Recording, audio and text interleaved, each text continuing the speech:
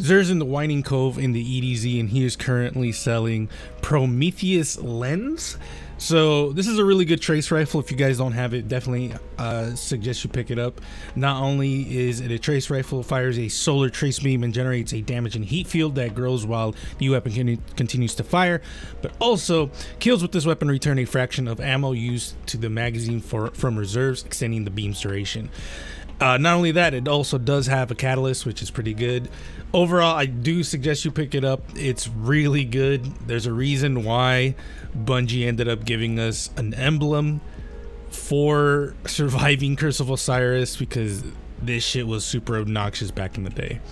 So for hunters, we have Shinobu's Vow, which is, I think, one of the shittiest grenade exotics in the game for sure, but I can't say the stats are bad on this. 9 mobility is pretty low, but if you put a mobility mod on it, it turns to a 19. So a 19 with a 22 recovery and a 16 discipline is pretty dope. I would actually pick this up. If my Shinobu's Vow is bad, then this is definitely one that I would pick up, because again, it's pretty decent actually, not gonna lie. If you have the ornament, yeah, you can use an ornament on this, which is whatever. But yeah, this is pretty good. The only, like I said, improves skip grenade, and you gain an additional skip grenade charge. Skip grenades return energy when it damages the enemies. I personally have never really liked this exotic, just because skip grenades are kind of doo-doo butter. But let me know your thoughts in the comments below. Lion Rampants for the Titans with horrid stats. You don't want to see, like, these are all bad in my opinion. Discipline super low, mobility is way too high, there's nothing in discipline. I don't know, these are definitely bad. But the good thing is you probably will never be using this like as your main, your bread and butter exotic. Provides additional aerial maneuverability and enables accurate hipfire while you are in the air during lift. So again, unless you're doing this in PvP, I don't see you using this in PvE, just because, like, why would you? But in PvP, yeah, these stats are fucking garbage. So unfortunate. And last but not least, Crown of Tempest. This is a really good exotic for warlocks. If you guys don't have this, highly suggest you pick it up. Arc ability kills increase the recharge rate of your arc abilities and extend the duration of storm trance. So not only does this exotic help you get your super back fast as fuck, boy, but it also, once you get a kill with an ability, arc ability, every arc ability you have, including your rift, comes back faster. And once you have your super, you hold it for longer, because again, this extends your duration as well. So warlocks definitely have some of the better exotics when it comes to stuff like that, kind of like Nezarec Sin as well. Like that, it's just so many good things like that. So this is definitely something I suggest warlocks to pick up. It's really good. Also has really cool ornaments. This is definitely my favorite. And you also have a hive one if you want. But yeah, that's pretty much it. These are all pretty dog shit, aside from like the Shinobu's Vow's pretty good, and stat wise the Crown of Tempest is like okay.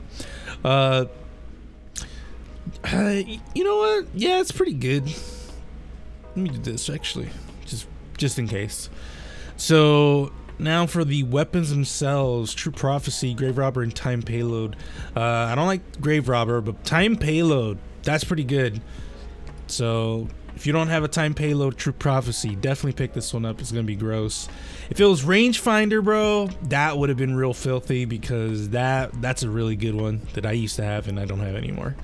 7th Seraph for Volver, not a good roll. I think, what was it, last? No, I don't remember. There was one that Zero was selling 1 week, and it was so good.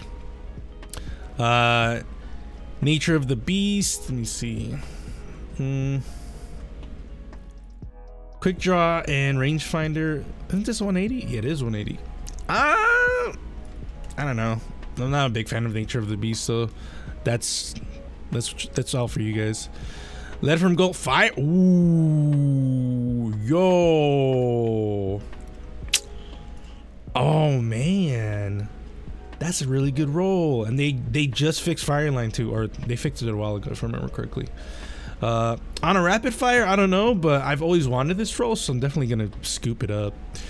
First in, last out, hit, fire grip, and demo. Nah, that's not a good roll in my opinion. Definitely not. Honors, edge, I'm not even gonna go into it because tireless blade and counter attack is just disrespectful. The keening, hit, fire grip, and yeah, okay, whatever. So I think the only ones that are like worth a shit are True Prophecy and Distant Stimulus. Other than that, like everything else, like Nature of the Beast maybe, but I'm not a really big fan of like 180s in Crucible, so that's the only way you would be using this. So yeah, let's look at the armor, and then we'll get the exotic, and then we'll dip out. So this one is not good in my, well, I don't know. I tend to value mobility and recovery a lot more than resilience. So if you're trying to do like a really high resilience, this is pretty good because you can do a 12, 16, 12. So essentially 12 mobility, 16 resilience, and 12 recovery. But I probably won't pick this up. This one also won't pick. I wouldn't pick this one up. Like this is the worst part about being a hunter, is the fact that like you'll never see a high mobility, high resilience, and a high recovery. I have never seen that like forever, so that's unfortunate. Cloak doesn't have anything. This one is actually pretty decent. I say pretty decent because you are getting 1 on resilience. If you masterwork this, it turns it to a 10, which is one level. You can bump up the recovery, so basically do something like this. So now you have a 13 on resilience, or on mobility, 8. I don't know. This one's pretty rough just because, again, I value high mobility on my hunter, so that one, I don't know, could work. I mean, the intellect's pretty high. You're basically getting 1 on everything except strength, and strength doesn't really matter on a hunter. And fuck, oh shit, what's the one I have now? No, that's very high intellect though, bro. That is very high intellect. What the fuck? That'd be a 38 if you give it the intellect mod, and once it's masterwork. That's pretty filthy actually. Well, wait, how about this? So 12 mobility, 9 resilience, and 18 recovery. I don't know, this it seems like I would get this, but at the same time I'm losing so much. Because like on my Iron Will boots, I have 20 mobility, 22 recovery, like 16 discipline, and then 19. So I don't know. That's pretty much for the hunters. Let's go on to the Titans. So for Titans, we have way too high mobility in my opinion. Way too high. Definitely not. I would not pick this up. Because for Titan, I really value resilience, recovery, discipline, and intellect. Strength is like whatever's to me, quite honestly. So if I have if I had to choose, it would be resilience, recovery, and intellect. Those are the 2 that I really always try to go for my Titan. So this one is, it hits like almost all the marks. Like recovery at 10 doesn't really bother me if resilience was a little bit higher. Like if the 16 was actually on the resilience, I would pick this up, but no. Again, mobility is way too high at 15, although discipline at 21 is pretty nice. But as you can see, like my Iron Forerunner is at 20 resilience, 22 recovery, and 18 discipline, and the intellect is pretty low, but at the same time, like everything else is so high that I'm like, ah, fuck it, I don't care. This is not bad actually. This is pretty good. Because as you can, my Iron Forerunner helmet's a little bit better. Actually, it's better overall. Actually, I was gonna say it's a little better. You know, it's better because it's literally almost the same thing. Okay, so that's unfortunate. Well, not unfortunate for me because I don't have to pick it up, but it's still pretty good. I would definitely put the resilience on this one just so I can get a boost on that. Although it is pretty low, but at the same time, you definitely want high resilience if you're a Titan. And really bad boots. Wow, these are really bad. Don't pick the, well, I mean, you get one on all of them, and then you can get an extra one on whichever one you choose. But like, I definitely want to have at least a 20 somewhere that I care about, and 10s are just kind of like woof.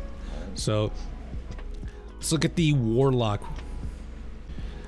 And last but not least, we have the Warlock. Let's look at this high strength, very high strength. Jesus Christ.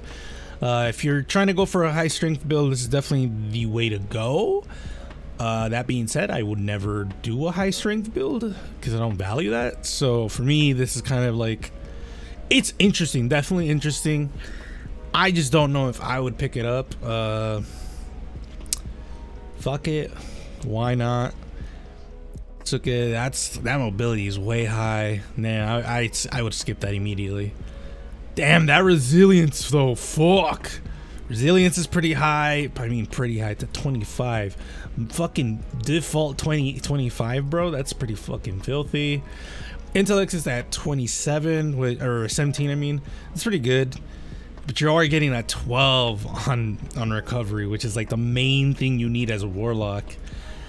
I'll pick this up just because the resilience is just that high, but I don't know. And mobility is way too high for this one as well, and the recovery is a little too low for me. So that's pretty much it. Let's go back to my hunter so that way I can get an exotic for my hunter.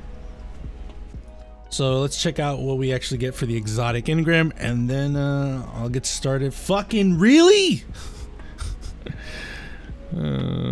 That's shittier than the one I have. Wow. That's that type of shit that irks me, dog. Like, what the fuck, bro? So that's pretty much it. Let me know your thoughts in the comments below. Everyone got some pretty cool stuff, I guess. I don't know, Titans. I think you guys got dicked with your exotic roll and the armor, if I remember correctly. But Warlocks, y'all got some weird. You guys got like a lot of shit that was very high for some odd reason.